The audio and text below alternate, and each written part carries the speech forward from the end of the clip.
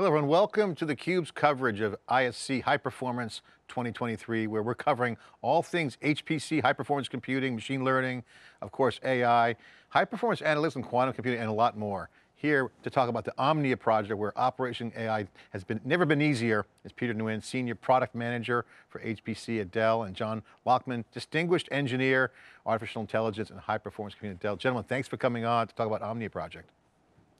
Hey, Oh, thank you for having us. All right, I have to ask you, I read all about it, love the HPC AI tie-in. I think this is really one of the most important trends of this generation of computer industry. So really super excited to talk about the Omnia project. But John, I got to ask you, you've been called the godfather of the Omnia project. So I got to ask you, what's the origination story? How did the project come about? Was it an itch you were scratching? Was it a mandate? Take that hill? How did it all come together? The Godfather is a great one. Yeah, the origin story, if you will, started just back in the engineering lab at Dell. We were doing lots of proof of concept work where it was rapid deployment of, build a small cluster to run these set of benchmarks, build this GPU cluster to start taking a look at these AI workloads. And some of the harder parts was we were bringing in these new data scientists who really didn't understand what a traditional HPC system was. They didn't use batch schedulers or Slurm or even the command line. They were familiar with Jupyter Hub. They're interactively playing with their data, and we wanted to build a way to kind of more easily bring in those new data scientists onto our HPC hardware where we needed them to actually be crunching that data. It was just really, how can we change the way we think about building HPC clusters to be more accommodating to our modern workloads? That's awesome. I want to get to Peter. I want to just comment on your title, HPC software. When we talked to Jeff Clark at Dell Tech World last year, we said, does hardware matter? And everyone's talking about solutions. That's what Dell PR wanted to talk about. But yeah, of course hardware matters. But then he also said it's all software, right? So this has been an ongoing thing in the industry for a decade. Software is super critical, with AI being software driven and more hardware power at the silicon level, chips. The combination of high performance computing is kind of a renaissance now with AI. What's your take on where the Omnia project intersects with the AI piece? Because everyone's talking about this, high performance computing, more compute, more GPUs, AI just feeds off this. Right, and I think that, AI, there is an intersection between HPC and AI, and it really boils down to the fact that they're using more and more intensive hardware nowadays. Back in the day, AI was a lot of research, but it would be one or two nodes, one or two GPUs, a lot of test bed. But now with all the things going on with open AI, now that those things are almost near completion, you can start throwing some horsepower at it. And I think that's where Dell really comes in, is now that these things are mature, let's get those models, those applications out into the field where everybody can use them and start tweaking them. Because at the early stage, not everybody's going to be working on this code, right? It's very deep, very math oriented. And now that we're putting on the finishing touches, a lot more people can work on it now that that core baseline is there. And so that's kind of where Omnia comes in, is taking it to the next step, making your final changes to that code, and then rolling it out. We're going to get into it. It's really relevant. David and Volante and I were talking about SuperCloud a year and a half ago at reInvent. We saw the evolution of this new kind of cloud architecture, multi-cloud, integrated. Of course, supercomputing's booming. Now super apps is what it's being called. So supercomputing, super cloud, super edge, super applications. The Omnia project kind of hits all these things in a way. So I want to get the definition out there, because this is super relevant and cool as well. What is the Omnia project, and how does it fit into the future of how we see distributed computing coming out? Because this is really the big architectural conversation. What is the project? How do you define it? The project is a set of best practices for applying a DevOps mentality for building and maintaining our HPC systems and for our AI systems. What we've been able to do inside the company has been pretty amazing, as we've completely open sourced the tooling. It's a set of Ansible playbooks, documentation, examples, a group of developers that are here at Dell that are continuing to develop new features for it. And really the heart of the project is to be able to enable everybody to build a simple Slurm-based HPC simulation and modeling cluster, or get started in the Kubernetes space if you're doing AI. You know, in the beginning, I'll say a lot of my base, it comes from an HPC background, although I was always doing AI in HPC. One of the things that we really wanted to see was, can we modernize how HPC does their work today? We're a lot of bare metal houses, which is great, and that's where we've always been, but containerization is obviously taken off. And how can we sort of push the HPC community forward in adopting those sort of practices? Not only the DevOps space for building and maintaining your clusters, but also for running your simulation and applications. Yeah, I think a couple things there. One, you mentioned a Kubernetes orchestration and containers, really taking over that microservices, which is, you know, not completely replacing, you know, virtual machines, but certainly creating a new paradigm. So I have to ask you, what separates the software stack here? What's different and unique about it? Because, I mean, basically it's infrastructure as code now. It's not just cloud, it's cloud operations, right? So you got infrastructure as code. Is it programming the low level stacks? I guess my question is, what separates this Omnia project from traditional HPC software stacks out there? So this starts all the way at the bottom. I think like your traditional software, the HPC stack. I mean, the Omnia project will handle your firmware updates, your BIOS configurations, your RAID configs. But it will also provision operating systems to your choosing, can set up a very large variety of Dell switches and NVIDIA switches, including InfiniBand and high-speed Ethernet. And it can take all of those, you know, and we call it that pile of hardware, and turn it into a logical cluster. So I have to ask you on the open source. We'll be at Open Source Summit in Vancouver, covering a lot of the action there. We just had KubeCon. You mentioned Kubernetes and Cloud Native Con. Where's the challenge on HPC, and where's the opportunity, I should say, as well? Because when we brought up the AI conversation to that world, they're like, whoa, you know, we don't want any hallucinations. We want to have more lockdown, more reliability. So everyone obviously gravitates towards, you know, automation because they love it and they know they can get it. So AI is being used in that kind of vein. I can see the HPC fitting. So how do you guys support Kubernetes and in that world? Can you just take us through that real quick? Because I think that's an important point. You're seeing a lot more automation there. Where does AI and HPC fit? Yeah, so I guess I'll take this one. So, you know, as you know, Kubernetes is all open source, but the problem is it's microservice based, right? There's a lot of moving pieces. Everything's always changing, and you know, for better or worse, Google has, you know, what they call upstream Kubernetes. It's a version of Kubernetes. They say install these, you know, 10 things, and you'll have a Kubernetes cluster. The problem is, you know, you can make deviations, you can swap things out, and once you do, things don't work, you know, exactly right.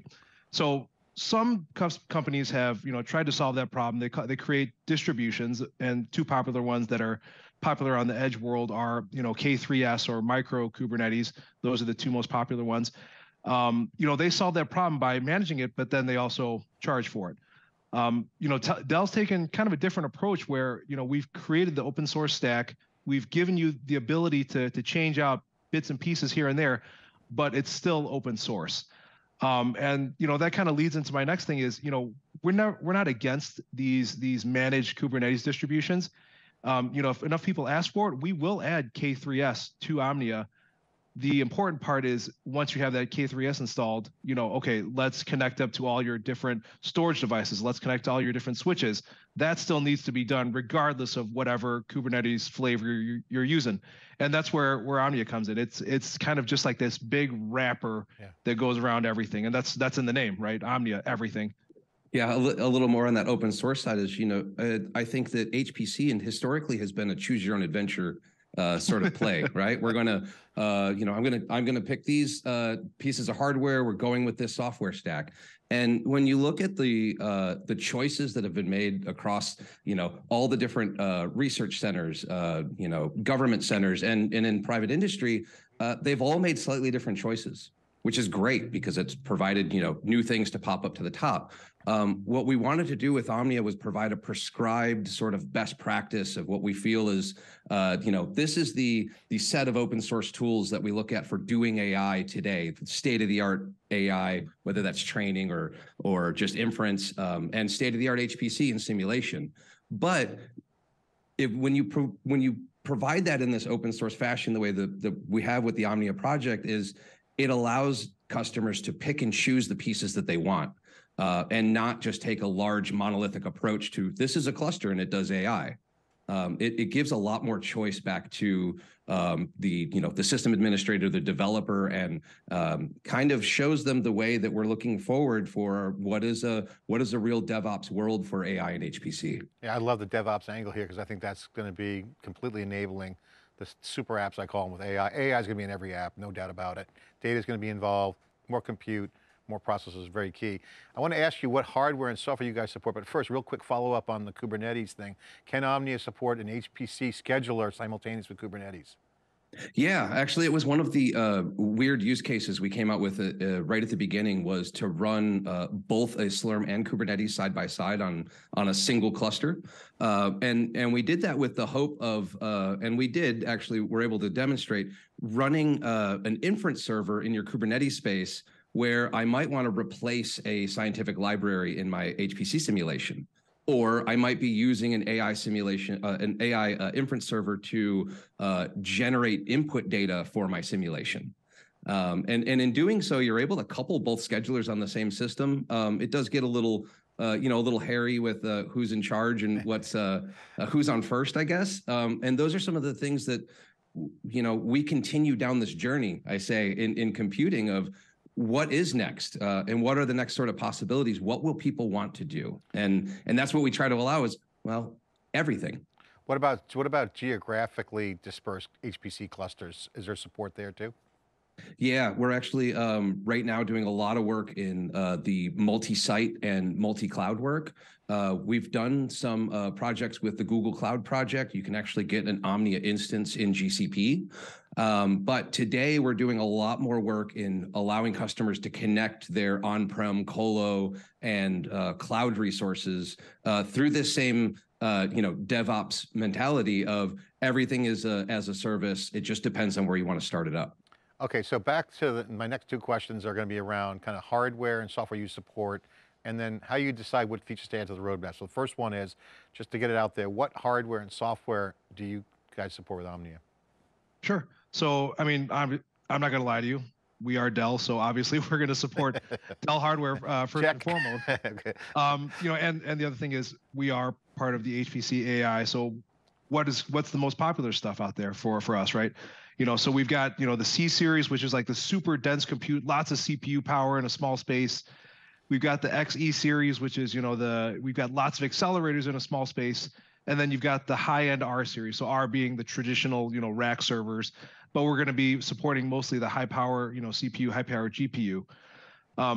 Beyond that, we do connect up all the different switches that you could possibly use. You've got your S switches, power switch S series, which is what you use on the top of each individual rack. You've got your N series, so that's going to be what you use on like the client side. They call it, I believe it's campus build out. So not necessarily like a school campus, but like this is what you're going to use like in your office building to connect the clients to the compute nodes. And then finally, you've got your Z switches, which is like your high speed interconnect, which is kind of like the competitor to InfiniBand, which we also support. In terms of storage, we do support the most popular storage solutions for HPC.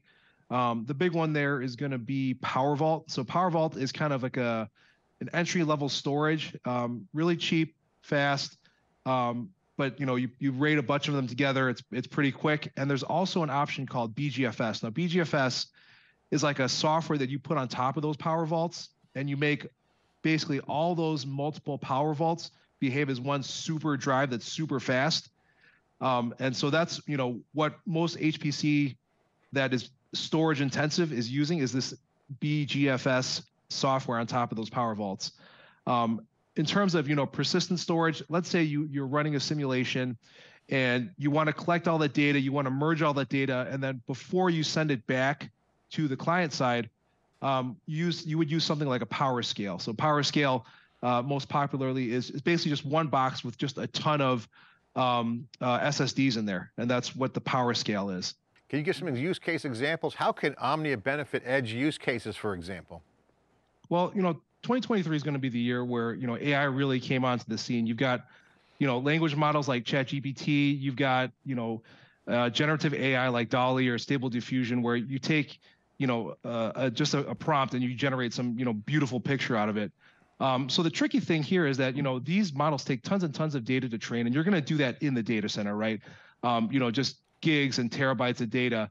But once that model is trained, you don't need that data anymore, right? Think of like something like Excel, right? You take a bunch of data points, you draw that line, you get the equation out, you throw away the data points. You don't need them anymore because you have that equation, you got the line.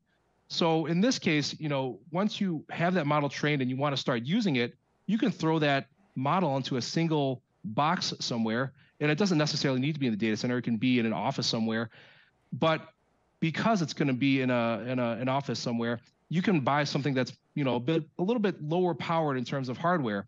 So, for example, you look at Stable Diffusion. They recommend just a quad core and 16 gigabytes of RAM, right? Like my computer at home can do that.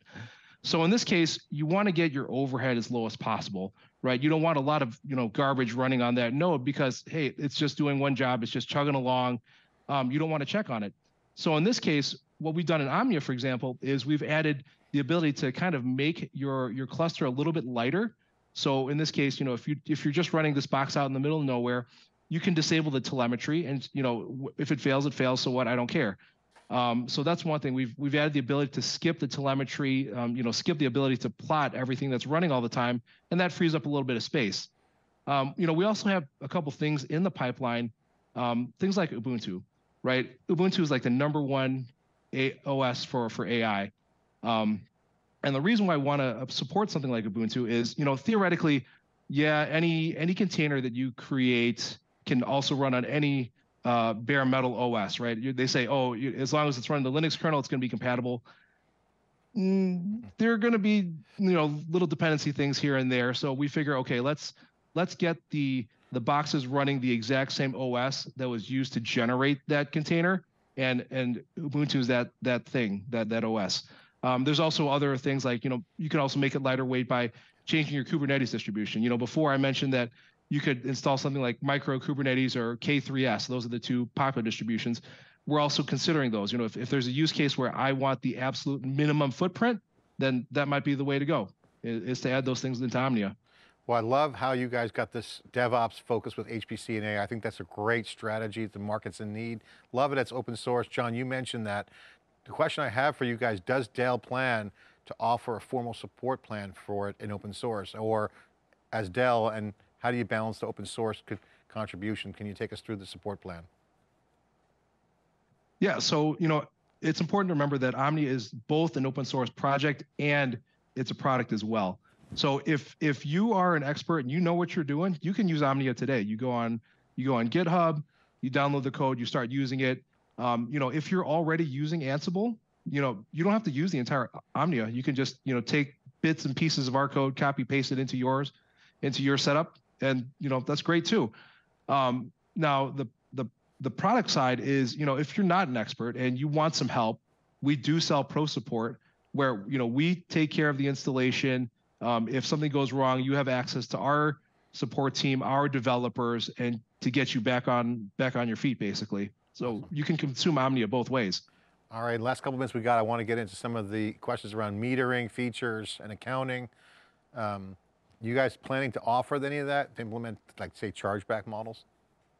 Yeah, I mean, today, we take a simple approach of it's your cluster and you do what you want. But I mean, our customers always want to know, hey, can I monitor more than just individual user usage? Are there automated things we can do? We've partnered with a lot of open source tools like KubeCost, for example, where we can plug in some of these values. But as we continue, as this is another thing that people continue to ask for. This is something cool about an open source project that we're building on the fly, is if enough people want it, we're happy to start building it and building it into the tooling system. And the other cool part about it being open source in that sense, for things like new features in accounting, is if somebody's already written this and they want to add it in, they're free to.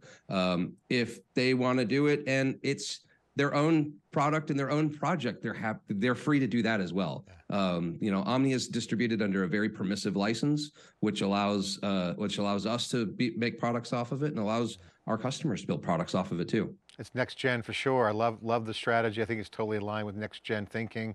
All around open source growth is phenomenal. Obviously, you know, the scale and automation coming. Humans can't do everything, but they can be, you know, have the key hand in it. So final question to wrap things up. What's the advanced features for Omnia that are going to be interesting in the future? What do you guys see coming around the corner? Is it straight and narrow, 90 miles an hour straight ahead, or is there stuff around the corner? What should we look for? Coolest stuff coming hot off the press is definitely the multi-site, multi-cloud work that's happening right now. There's a lot of work going on to partner with ISVs to provide more platform integrations, whether that's an MLOps tool or a tool for HPC and simulation modeling. We've got a lot going on in there. The other really neat things that I'm excited about is in composable computing. We've done work with liquid computing and Giga IO because Texas is apparently the center of composable computing, and you know, it's a great place to be. So we've worked with those folks to help build out you know, Omnia, I'll say, environments on top of that type of hardware, and there's just more and more features to keep coming. Awesome. Peter, John, thanks for coming on and talking about Omnia. Congratulations being the godfather and all, taking it to the open and bringing this into the DevOps world. You know, you got supercomputing, and you got super cloud, super applications, all part of the new wave, next big thing, and AI is going to be in every application. So appreciate your time. Thanks for having us. Okay, this is theCUBE's coverage of ISC High Performance 2023. I'm John Furrier, host of theCUBE. Thanks for watching.